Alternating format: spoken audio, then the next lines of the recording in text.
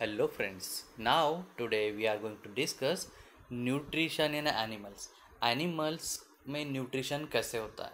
जैसे कि आपने देखा होगा आपके आसपास बहुत सारे एनिमल्स होते हैं, वो घास फूस खाते हैं। ह्यूमन बीइंग जो है कुछ चपाती रोटी ऐसे अलग अलग डिशेस खाता है, तो सबका खाना अलग अलग है।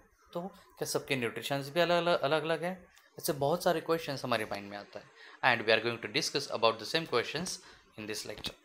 Okay, so animal nutrition includes nutrient requirement. यहाँ पे न्यूट्रिएंट की रिक्वायरमेंट क्या है, मोड ऑफ इंटेक क्या है, मतलब आप फूड कैसे खाते हो, it's utilisation in the body, और बॉडी में उसका यूटिलाइजेशन आपको कैसे होता है, बॉडी में डाइजेस्ट कैसे होता है एंड डाइजेस्ट होने के बाद कहा जाता है. ओके, इन सारे क्वेश्चंस के आंसर्स हमें इस चैप्टर में सर्च करना है. बट इसके साथ साथ मुझे एक क्वेश्चन और भी है.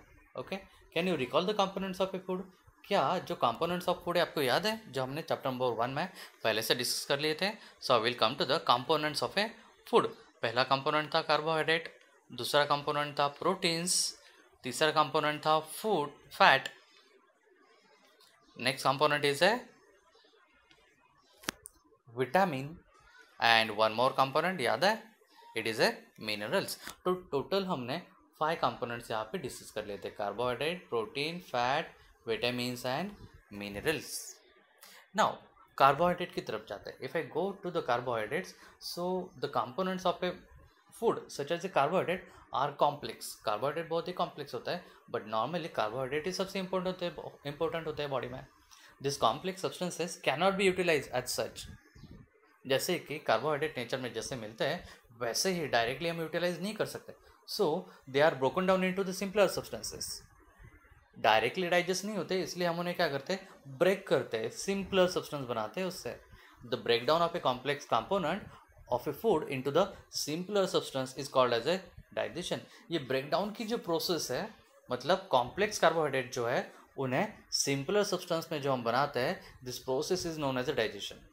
मतलब जैसे कि मेरे पास कोई कॉम्प्लेक्स कार्बोहाइड्रेट है, उसे ब्रेक करके मैं छोटे छोटे पार्ट में ब्रेक करूंगा, I can say these are become a simpler substances. तो आपका कार्बोहाइड्रेट क्या हो जाएगा, डाइजेस्ट हो जाएगा. सो I will come to the one more part, different ways of taking a food. किस किस तरह से आप अलग अलग तरीके से फूड लेते हो. The mode of taking food into the body varies in a different organism. अलग अलग ऑर्गेनिज्म अलग अलग तरीके से अपना फूड खाते हैं या फिर सर्च करते हैं. जैसे कि बीज and humming birds suck at the nectar of plants, infants of a human and many other animals feed on mother's milk. जैसे कि बीज है, हमिंग बर्ड्स है, वो क्या करते हैं, जो हनी है वो प्लांट के फ्लावर से वगैरह लेता है. ओके, उनके नेक्टर से लेता है. इन्फेंट जो है, छोटे बच्चे जो है, एज वेल एज एनिमल्स जो है, ओके, वो दूध के साथ बड़े होता है. Then snakes like a python swallows the animals they prey upon. Snacks, बड़े बड़े स्नैक्स क्या करते हैं, जैसे कि आपको पता है एनाकोंडा. एनाकोंडा क्या करता है, बड़े बड़े एनिमल्स को, ह्यूमंस को खा लेता है, स्वैगोल कर लेता है. ओके, जो कि उसका खाना है. सम aquatic animals filter tiny food particles floating near by. कुछ एक्वेटिक एनिमल क्या करते हैं, टाइनी छोटे छोटे पार्टिकल जो फ्लोट करते हैं पानी के ऊपर, उन्हें खा लेता है और उन्हीं के ऊपर वो अपनी डाइजेस्टिव सिस्टम बना लेता है और उन्हीं से उनको एनर्जी मिल जाती है. तो नेचर में जितने भी ऑर्गेनिजम्स है, सबका खाना अलग अलग है और सबका खाना एक्वायर करने का प्रोसेस जो है अलग अलग है. अलग अलग तरीके से वो अपना खाना लेता है. सो यहाँ पे हमारे पास एक लिस्ट है, हम डिस्कस करने जा रहे हैं उस लिस्ट को. जैसे कि स्नेल है. ओके, आप लिस्ट में देख रहे हो, यहाँ पे स्नेल है. स्नेल कौन सी काइंड का फूड खाती है, जैसे कि स्नेल खाते हैं इंसेक्ट्स को. ओके, मोड ऑफ फीडिंग क्या है इनका, स्क्रैपिंग. देन दूसरा एनिमल है आपका अंट. अंट क्या करते हैं, ग्रेन्स को खाते हैं. ओके, वो कैसे खाते हैं, स्क्रैपिंग एंड चिविंग, वो उनका मोड ऑफ फीडिंग है. ईगल, ईगल किस चीज़ को खाता है, फिश को खाता है, capturing and स्वैगलिंग. Humming birds, humming birds किसका फूड क्या है, नेक्टर. एंड नेक्टर को क्या करते हैं, वो प्लांट से सक करते हैं, सकिंग मेथड से. देन लाइस, लाइस, लाइस का फूड क्या है, ब्लड. ब्लड कर कैसे लेते हैं, वो सक करके लेते हैं, मतलब पी लेता है. ओके, मॉस्किटोज, मॉस्किटोज आपको पता है, मॉस्किटोज ब्लड सक करता है. ओके, बटरफ्लाइज नेक्टर को सिम्फोनिंग करते हैं, मतलब उनको पाइप जैसा माउथ में स्ट्रक्चर रहता है, उससे वो खींच लेता है. Then house flies liquid food को खाते हैं बाय सिम्फोनिंग से. ओके, तो यहाँ पे हमने स्नेल, ऑन्ट, ईगल, हमिंग बर्ड्स, लाइस, मॉस्किटोज, बटरफ्लाइज, हाउस फ्लाइज, ऐसे अलग अलग इंसेक्ट्स है, एनिमल्स है, एंड सबका काइंड ऑफ फूड क्या है, अलग अलग या थोड़ा सा सिमिलर हो सकता है, बट मोड ऑफ फीडिंग सबका अलग अलग है बहुत से लोगों का. ओके, तो चलो इसी के साथ आगे जाते हैं. एक अमेजिंग फैक्ट हमें यहाँ पे दी हुई है. It's about the starfish. Image देखते ही आपकी समझ में आ गया होगा कि ये स्टारफिश है. सो व्हाट्स अबाउट स्टारफिश, आपको क्या पता है? अगर आपको स्टारफिश के बारे में कुछ पता है तो आप उसे नोट कर सकते हैं.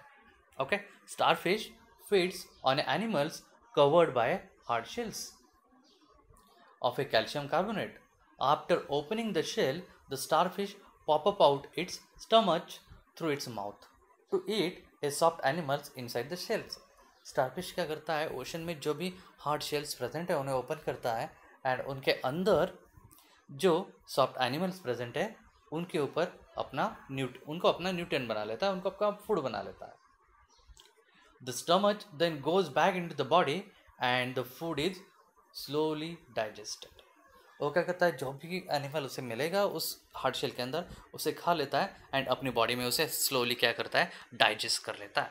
That's very important. आप इसका एनिमेशन देखना चाहते हो तो आप गूगल पे जाके food process of starfish search कर सकते हो, आपको इसका पूरा एनिमेशन मिल जाएगा. सो ह्यूमन डाइजेस्टिव सिस्टम, ये सब था एनिमल के बारे में. बट सबसे इम्पोर्टेंट जो है, ह्यूमन के अंदर क्या होता है, we take food through the mouth से हम फूड लेते हैं, डाइजेस्ट करते हैं, एंड उस डाइजेस्टेड एनर्जी को हम क्या करते हैं, यूटिलाइज कर लेते हैं. The unused part of A food are defected. Unused part जो रहता है वो डिफेक्टेड रहता है, बाहर निकल जाता है, खराब हो जाता है. Have you ever wondered that what happen to the food inside the body? कभी आपने सोचा है, जब भी आप फूड खाते हो आपके बॉडी में उसका क्या होता है? The food passes through continuous canal. हमारे बॉडी के अंदर एक कंटिन्यूस कैनल रहता है. जैसे कि माउथ में हमें हम फूड खाता है तो स्लोली नीचे की तरफ चला जाता है up to stomach. Okay, mouth के यहाँ पे सबसे इम्पोर्टेंट काम है आपका बकल कैविटी का.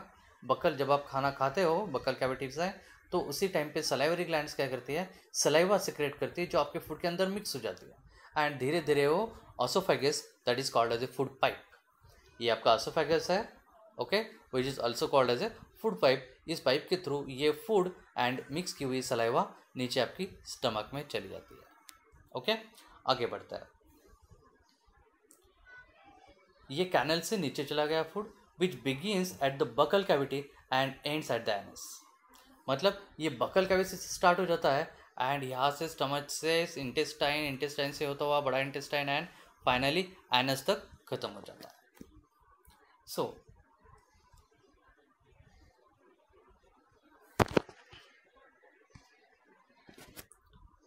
the canal can be divided into various compartments. जैसे कि बकल कैविटी है, ऑसोफेगस मतलब फूड पाइप हमने बोला, stomach, then small intestine, large intestine and then anus. ऐसे बहुत सारे पार्ट यहाँ पे मैंने ऑलरेडी डायग्राम में शो किए हुए हैं. You can see it here. Okay, it is not a very long path. ये बहुत ही लॉन्ग पाथ तो नहीं हो रहा. Okay, this parts together form A alimentary canal. Digestive system में जो हमारा पाथ बन रहा है यहाँ पे, इसे हम क्या बोलते हैं, पूरे पाथ को एलिमेंट्री कैनल बोला जाता है.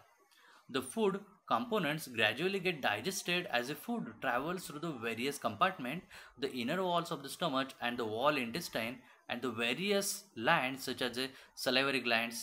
By mistake यहाँ पे मैंने gland बोला है, it is a glands, जैसे कि salivary glands, the liver and the pancreas secretes a digestive juices.